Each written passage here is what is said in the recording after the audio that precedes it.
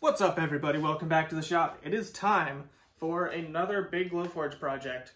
Today I'm going to be actually remaking one of my early Glowforge projects that I made before I had the YouTube channel, so there's no footage of it, but I'm going to be remaking Jack Sparrow's compass, but a whole lot better. You may have seen it if you follow me on Instagram, or you may have seen it if you follow Glowforge on Instagram, because back when I did it, they actually posted it on their page, which was pretty cool of them. So hopefully with this one, I can one-up myself and make an even better one. There were a lot of things I wasn't happy with this one. I'm going to fix all of them. Main things I'm going to change are the dimensions are off on this one, so I've edited the CAD. And also, on this one I used walnut for the dark, which did not turn out as dark as I'd wanted it to. So instead, I'm going to be using this, which I believe is pronounced wenge. It's spelled like that. It's some African hardwood that I got. It was the darkest one I could find. So there isn't much to this intro. Let's go to the laser. But first, you gotta make sure you like and subscribe, because it just makes everybody's day better. In fact, not to threaten you, but the video's not going to continue until you do like and subscribe. So yeah, you're just gonna have to do that. I'm just gonna stand here and wait until you do, because there's nothing I can do about it. The video cannot continue until you are liked and subscribed. If you are already liked and subscribed and you're wondering why it's still waiting, it's because someone isn't you. Not you, you. You haven't done it yet, and I need you to do that. There you go. So, doing that will make sure that you don't miss out on any of my awesome future builds, and it helps me grow the channel and make even bigger, cooler projects. So without further ado, let's head to the laser, because this thing just broke on me. So, gotta fix it. So first, before I head to the laser, I need to cut off a piece of this and plane it down to about half its thickness. Because the white wood I'm going to be using here is, I'm going to be using proof grade oak, and I need to match its thickness, and this is the finished one I can get. So I'm just going to chop a piece of this off, plane it down, head to the laser. Random tangent here. You know that California's Prop 65 warning is really stupid when it comes on pieces of wood. I mean, it's just a piece of wood, it's not like it's a toxic chemical. They're putting these stickers on everything that become pointless. So this is currently broken as of a few minutes ago. But as you can see, the way that I made this is I cut out little tiny pieces and strips and just glued them all together. So that's exactly what I'm going to be doing here. This does spin, but not very well, and it doesn't have any compass wobble to it. I have a plan to fix that. Also, this middle thing, it doesn't have enough shape to it. Some parts are too thick, and I may actually use some 23 karat gold that I have left over from my Iron Man helmet. By the way, watch that video right there. Like there, it's a pretty good one. After this one, go watch that one. And also that, yeah, I just need to clean that up. These are the two pieces of wood I'm going to use. This has some tape on it, so you can tell, but it's the Glowforge proof grade maple. I think I said oak earlier, but I'm using maple. And then we got the wenge here. You can see the thickness difference. So I got my calipers, got a planer. It's time to get it down to size.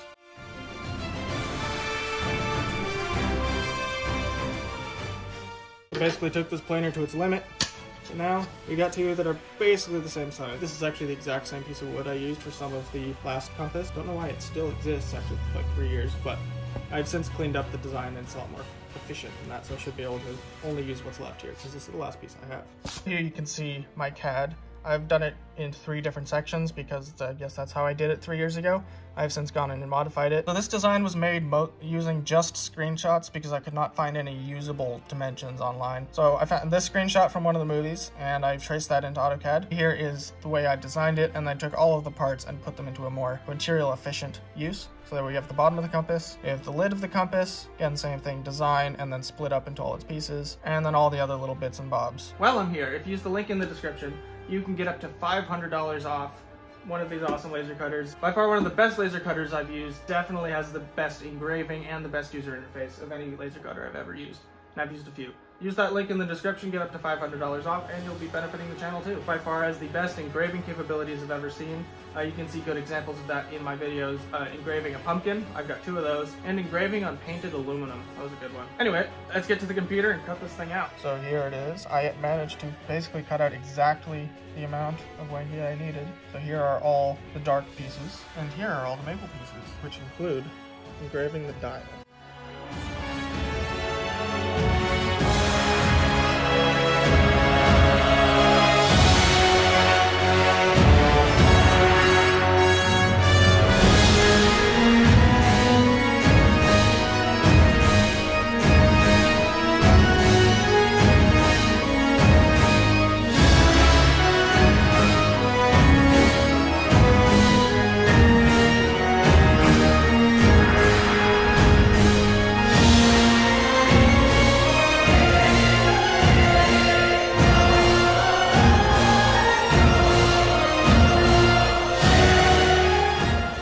everything came out really good except for the compass rose, which turned out not as dark as I would have liked. I had the speed a little fast. You can see on my old one, it's a lot darker. So I'm going to redo just this. Luckily, I do have some proof grade maple plywood, and because this piece, the edges don't matter. On all of these other pieces, seeing the edge of the wood really matters, so I used hardwood for it. But because for this, all that matters is the face. I can redo it in plywood, a nice veneered plywood that is, and I should be able to get just fine of a piece and make it look a lot better than that one. All these pieces will be glued together with just plain super glue. I usually would use an activator here to make the super glue cure instantly, but I don't have any and I don't have time to go get any. I've got a piece of aluminum from an old Mac, and I've done some tests. Super glue does not stick to this very well, so I can lay everything down on here and it will stick to here and I can easily pop it off. There's not much more talking to do. I'm just gonna start assembling. I show you on my old compass what I'm gonna do. Assemble the face, assemble each of the sides on both the top and bottom, and then I'll have to do a bit of grinding and sanding in order to get them to fit together into the box itself. Cue the time lapse and listen to some cool music I found from this guy.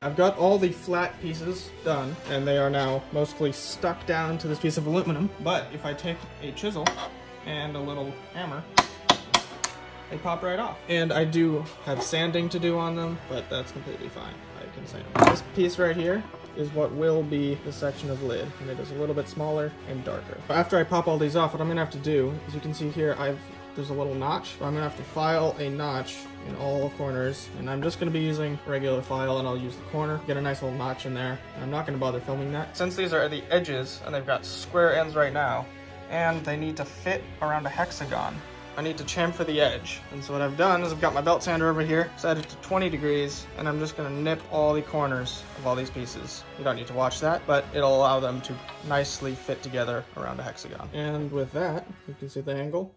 I have remedied two problems that I had with the last compass. Last time, when I was sanding these, I knocked some of these off and had to go remake them.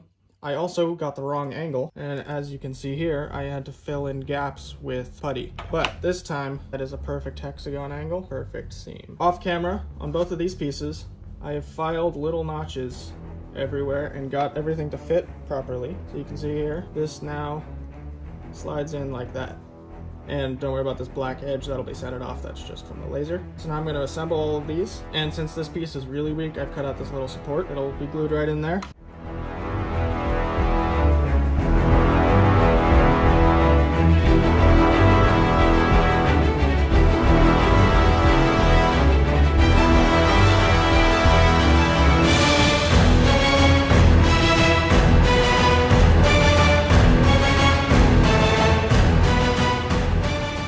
Off camera, I have fit up these two pieces. I've done a little bit of sanding, got the top lid here, got the base here. So this piece will go in here as the bottom, and this piece goes all the way in as a bit of support and to create the back, which I will later go in and hollow out on the lathe. Again, as usual, just using super glue. I've got little marks, I get it lined up properly. There we go. Now the slightly harder one, this piece doesn't go all the way in.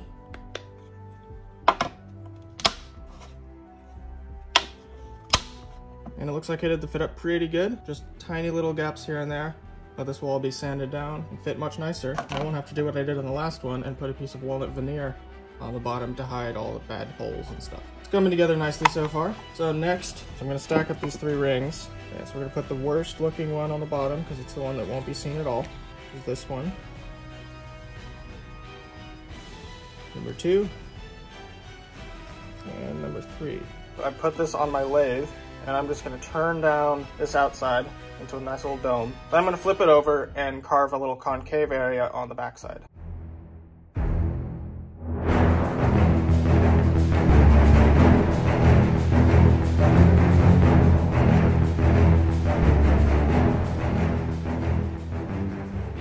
One big thing I want to change about this old compass is that this piece right here, I don't know what to call it, this piece is much too square. In the movie, it has a bit of an angle to it. I'm going to chamfer these edges, but you don't want to watch that, so let's spin it real quick, just like that. And now we've got chamfered edges. The inside looks a little ugly, but it'll be covered up with those two dots, one on top, one on the bottom.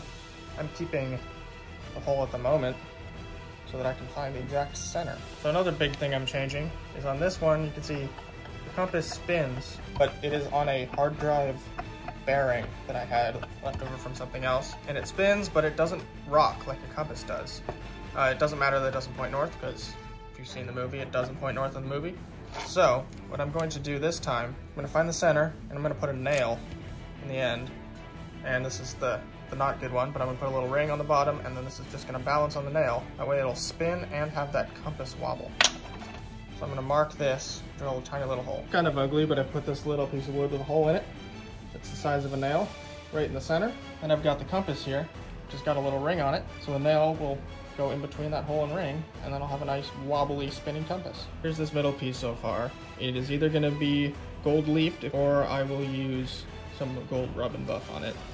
So there's this piece, and then you can kind of see how it's going to go together, kind of like that. Up next is to paint the inside of the lid black, and then I'll be painting this dome section probably like a blue or a purple, and there'll be some stars painted in there, and then this outer rim will be covered by some fake leather that I got that I will cut out on the laser. First, I'm going to paint it just using some black paint that I have laying around.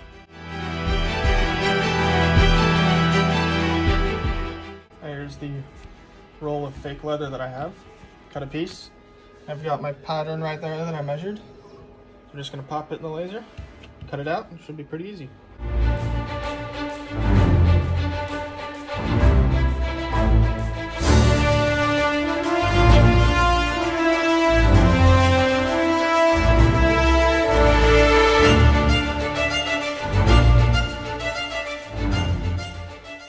So I've mixed up some paint to get the correct shade of blue. I hope it's right. Alright, so I'm going to paint just the dome area. Yeah, that looks good.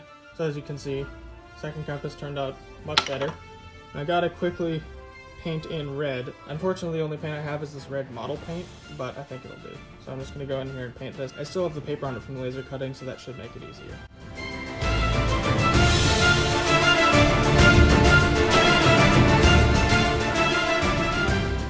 It may look a little messy, but that's just because the paper's still on it. Since I don't have the ideal brush, I was able to go over the lines a little bit. So I'll just peel off the paper, and that should look perfect.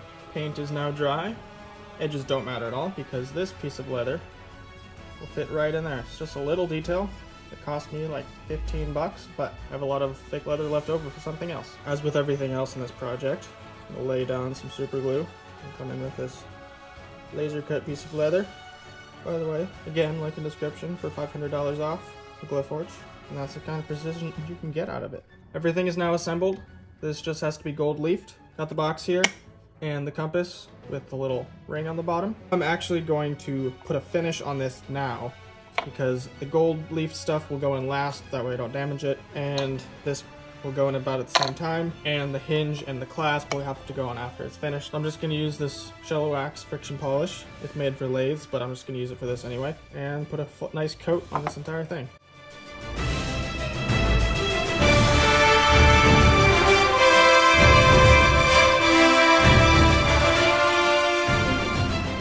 There we go, we got the much improved dark colors. You can see the difference, why I switched from walnut to Wingate. Now I'm going to put the hinge and the clasp on. So I did buy this hinge here.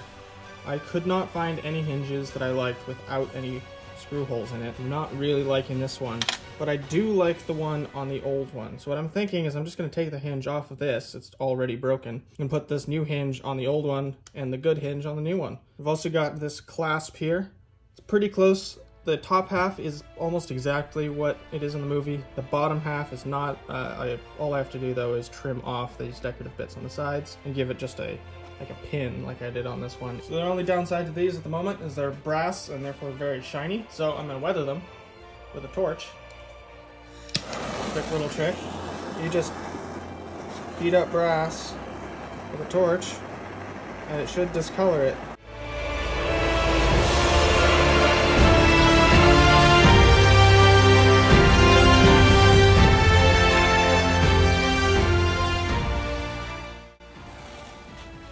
closer. You can see they're not shiny anymore and much more weathered and look more like they've been on a ship. So it is time for hardware. I'm going to start with this piece here, and since I have one side that's a little bad, I'll use that for the hinge. It'll hide it nicely and make sure the hinge doesn't glue shut. And I just super glued my finger to it. Yep, so I just lost some skin. Ran into a slight issue here. The back of this clasp is so close to the material that the super glue just gummed it up. So instead, I'm gonna have to use the tiny little nails that it came with. I didn't think I was originally gonna be able to use these. There you go. But I think in this particular case, I will be able to. Finally get to use the little hammer I made in my first machining class. And until I clean up the hinges, it sounds like a seagull.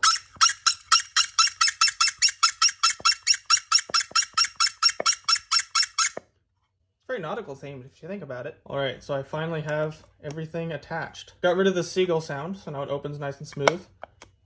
Got the nails in. It was actually destroyed a few nails trying to get those in. Looks a lot better. You can see the color difference between the old and the new, and also the size comparison. I made it shorter, much more accurate to the movie. But now it is time to have some fun with gold.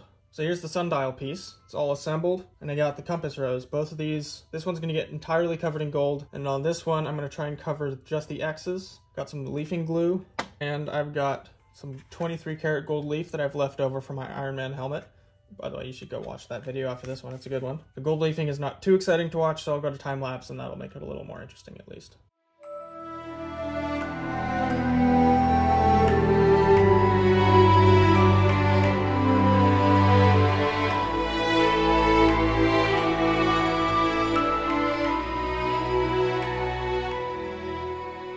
I actually ended up putting a lot more gold on the compass rose than I thought I would. It didn't come out perfect, but I think that's fine because it's supposed to be a little worn. And then here's this part. Doesn't look perfect, but it looks pretty good. It is time for the final assembly. You can see in there I've got a little nail. That is what the compass face will balance on with that little ring. I'm gonna drop this in. Just gonna put a drop of super glue on each of these points. And then I'm just gonna line it up. These little gaps here. A little sticky at the moment. It should ungum itself with time. You can see now we have a spinning compass with a little bit of wobble.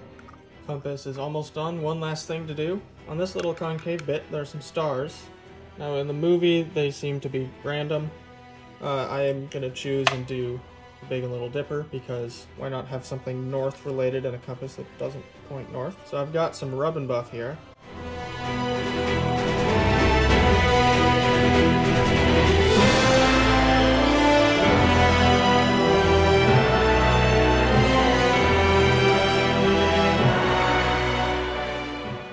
Little Dipper on the bottom, Polaris right there, and the Big Dipper on top. And that right there is Jack Sparrow's compass completed.